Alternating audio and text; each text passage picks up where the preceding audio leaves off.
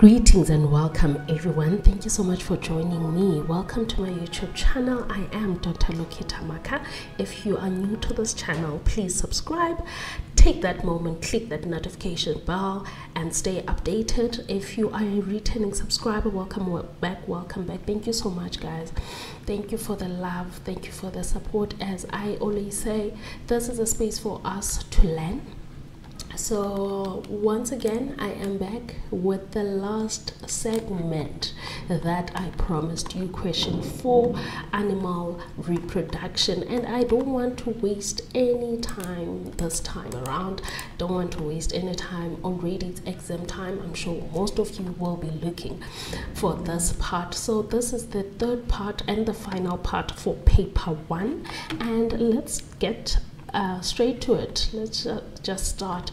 So question 1, 4.1, you actually have two diagrams there that show female and male reproductive organs, and then the first question that you are asked there is to label B, C and G. So you're just gonna look where is B, where is C, where is G, and if you take a closer look at those diagrams, the first one clearly that is a male reproductive system because we can see testes there, and the second one because we can see ovaries, then that means that is the female reproductive organ. So now we're gonna label.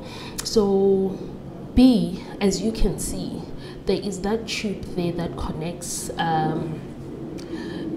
to the testes or from the testes, and what do we call that?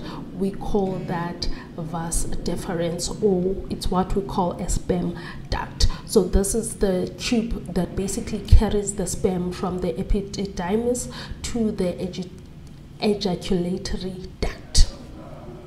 And then label C, where is C? It's just above the testes, and that is the epididymis. So this is the coiled tube where sperm matures, and this is where the sperm is stored.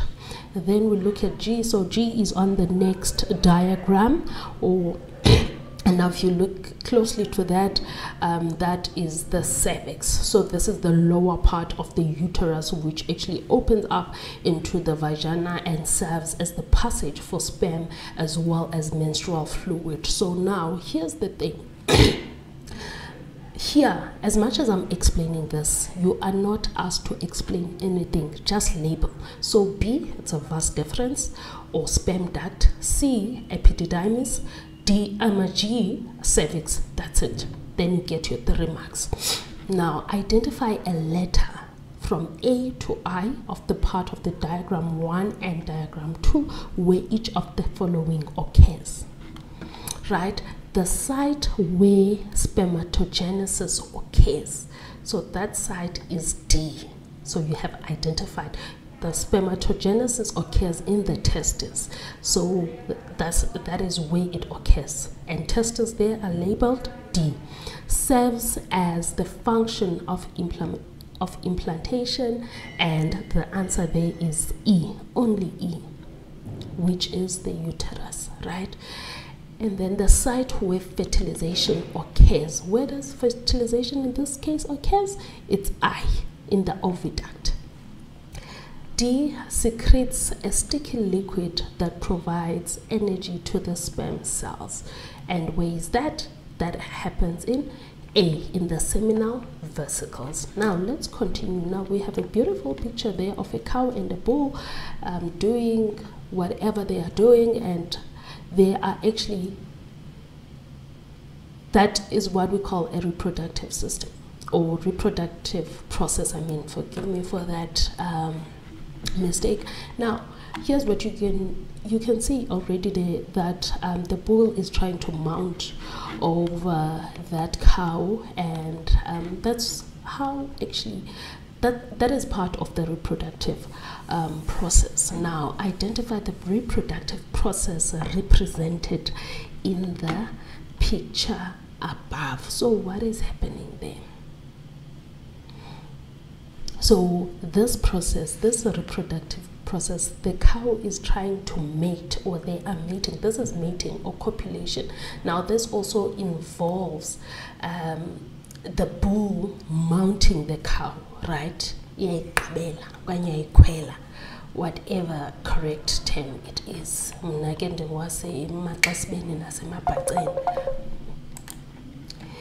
Then indicate the actual stage of the process in question 4.2.1. So that process is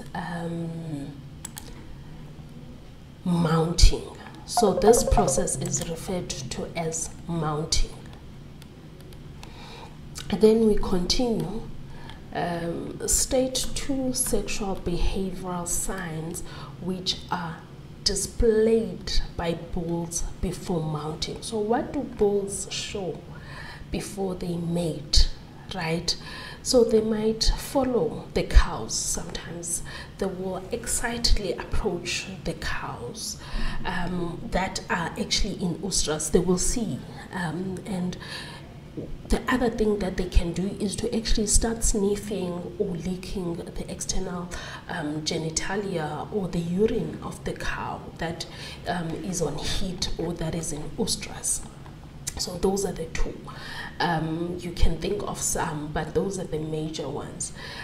State 2 factors that regulate the action in bulls during the process identified in question 4.2.1. 2 factors that regulate mating.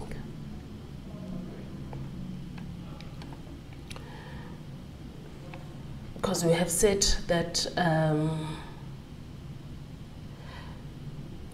that process, the actual state, the process is mating, right? So now remember, they just said that regulate the action because they can't give you the answer. They can't give you the answer. So now, what regulate? One, it's genetics. So certain breeds may have different or certain mating behavior, and also hormonal influences. Sometimes the testosterone of a bull can affect like its libido and also the mating behavior. Now let's continue. We have a schematic diagram there which illustrates the processes of reproductive techniques in animals, in farm animals, right? Identify the type of the reproductive technique illustrated by A and B above. So now, okay, it's the reproductive technique. We have nucleus containing the DNA, which is taken from a donor and transferred into an enucleated egg, leading to fusion, right? Then we have blastocyst is implanted into the uterus of a recipient sheep, and then we have embryonic stem cells are extracted from the blastocyst, right? So identify the type of reproductive technique they done there. So in A, so there's implantation.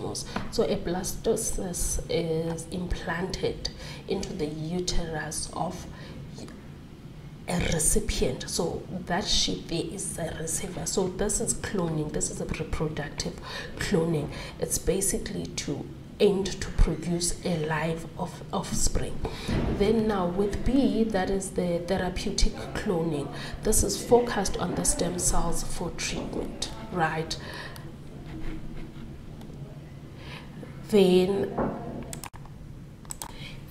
indicate the purpose of each type of the reproductive technique that you have given above.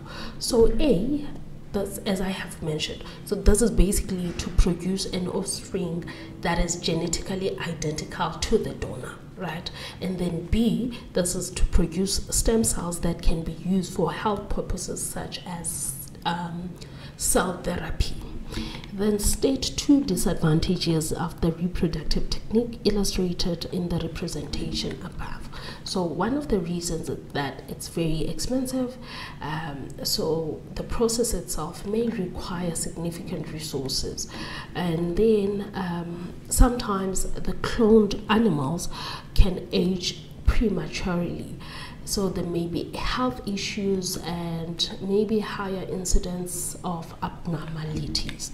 So those are the disadvantages. Then we continue to look at question 4.4. You are given 2 diagrams there, diagram A and diagram B.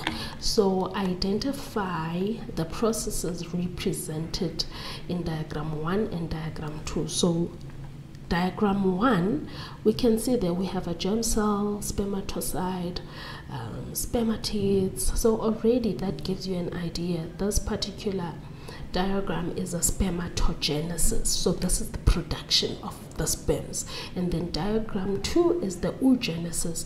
This is the production of the ova, or the production of eggs, right? Labeled A, B and C. So you have a primary spermatocyte, and in the process the primary spermatocyte is followed by the secondary spermatocyte. So A there is the secondary spermatocyte. Now this is the stage, this is one of the stages in the sperm development. And B, those are the sperm cells. Those are the mature sperm, or spermatozoa. Then C, so C is on the other side. So already you are given a clue there. Below that one, that is the secondary oocyte. So that means the number C, which is above that, that is primary oocyte. So these are easy marks that you can get because you are given a clue already. For example, the diagram 1, you have primary spermatocyte, then it splits into 2, then it means that is the secondary spermatocyte, right? Easy marks, 3 marks, done. Name the type of cell division which resulted in C. So the type of cell division there is mitosis. So this occurs during the early stages of gamete formation, right? Then we continue to 4.5. It is important for a farmer to observe the cow prior, during and after paturation, because this process can be negatively affected by many factors. So give the term that refers to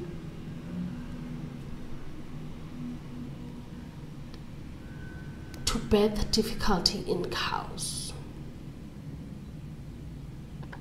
And what is that term?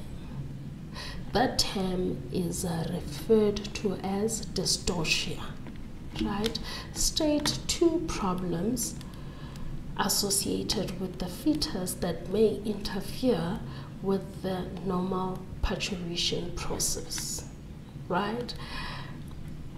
So some of the problems can be, let's say, a large fetus. Let's say this cow, or the fetus is just generally like high birth weight, so they can make the delivery very difficult.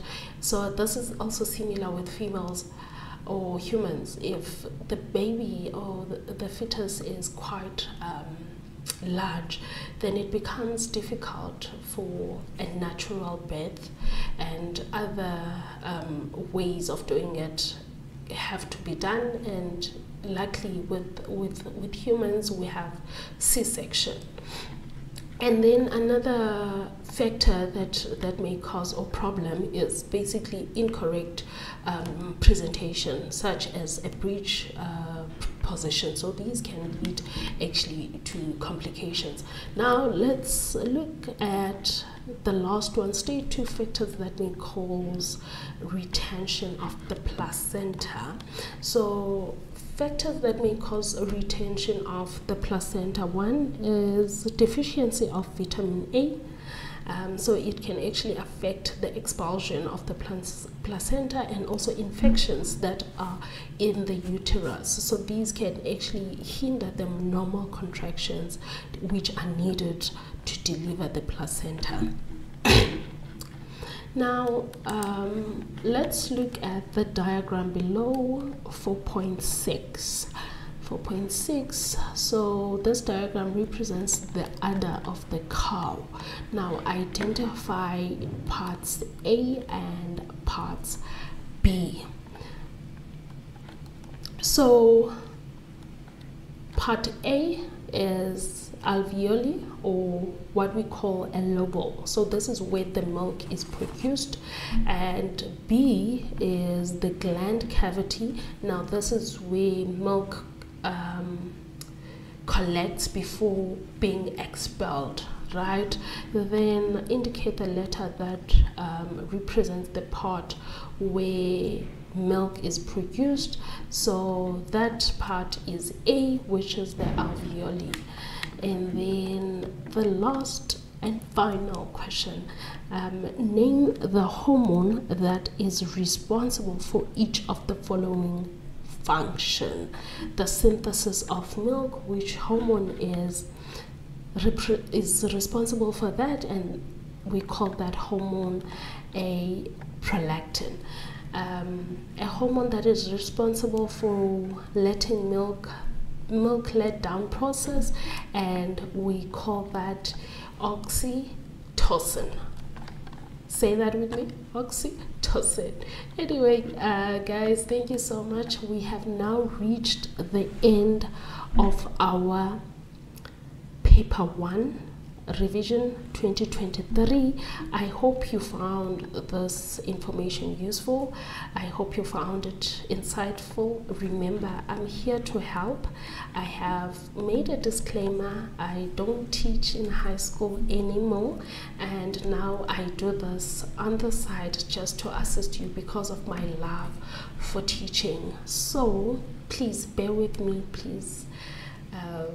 Take it easy on me. I understand I have promised to deliver. I'm going to continue to deliver because I am here to help you. So please continue engaging with me. Drop the comments down. Don't hesitate to ask questions. And yeah, all the best. Good luck with your studies. Stay focused as you prepare for your exams. I hope to come back with part 2, with paper 2 very soon. But just indicate when you are writing your paper 2 so that I'll try to split it into just 2 parts instead of 3 parts. But obviously, we know the first question actually takes a little bit of time, so I don't want you to be exhausted while you are listening to this. Otherwise, love and light. Take care. Don't forget to subscribe if you haven't subscribed. Till next time.